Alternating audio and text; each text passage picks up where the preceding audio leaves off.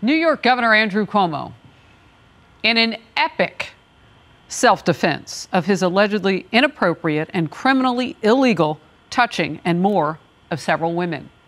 We first heard from his attorney holding her own press conference for about 30 minutes, and then we waited for a few minutes, and then the governor. And while we knew we would hear from him, we did not anticipate the crescendo of his remarks. First, he went after the allegations with these women.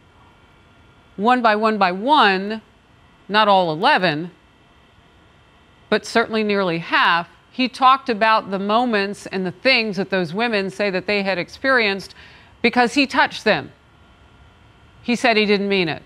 Because he said things, he made them uncomfortable. He asked for kisses and hugs. He didn't mean it.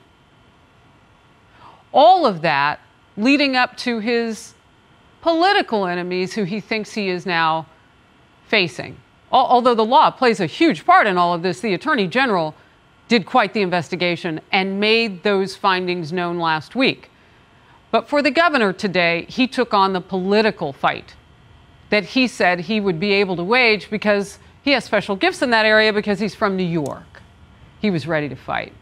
But he says he's also ready to serve, and the best thing for the people of New York, crescendo, is for him to step aside, and then he says his resignation will take effect in 14 days. And then the soliloquy, the swan song. Made it through the pandemic, worst of times, had to do it without help, that whole thing. He thanked New Yorkers for giving him an opportunity to serve.